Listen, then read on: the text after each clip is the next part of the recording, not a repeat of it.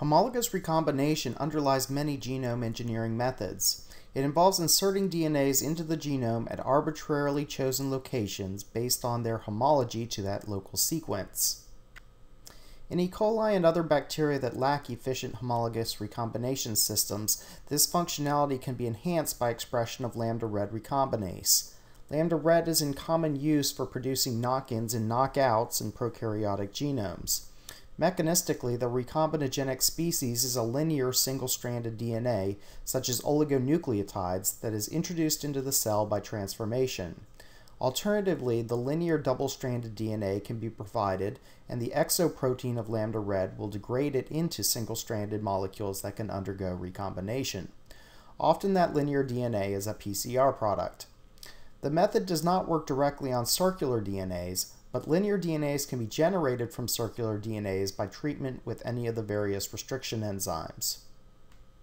A very popular setup for homologous recombination in E. coli and other prokaryotes is the Dotsenko-Wanner method. It is a lambda-red based method for knocking out genes in the genome. It begins with pretty much any E. coli strain containing the target sequence we wish to remove. The cell is first transformed with a helper plasmid called PKD46, and it's grown at the permissive temperature of 30 degrees. This temperature-sensitive plasmid encodes the lambda-red genes under a PBAD promoter. Growth of the cells with the rhabinose present will induce expression of this cassette, resulting in the production of lambda-red and the enhancement of homologous recombination in the cell. The knockout cassette begins with a template plasmid. The plasmids PKD3, PKD4, and PKD13 were originally designed for this experiment, and they essentially are sources of the chloramphenicol resistance gene for PKD3 or the kanamycin resistance gene for PKD4 or PKD13.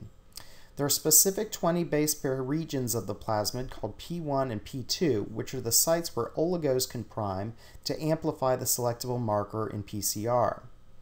These PCR oligos are designed to contain these 20 base pair sequences on their 3' ends and then 40 base pairs of homology to the genome target on their 5' ends.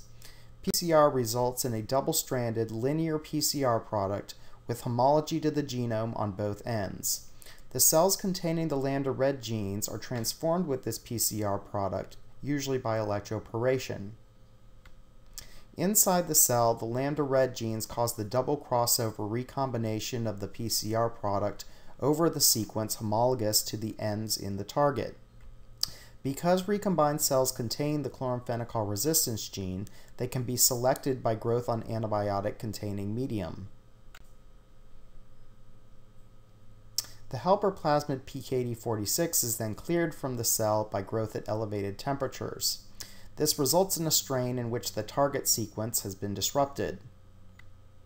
As with other genome modification strategies, there are several ways to make them markerless.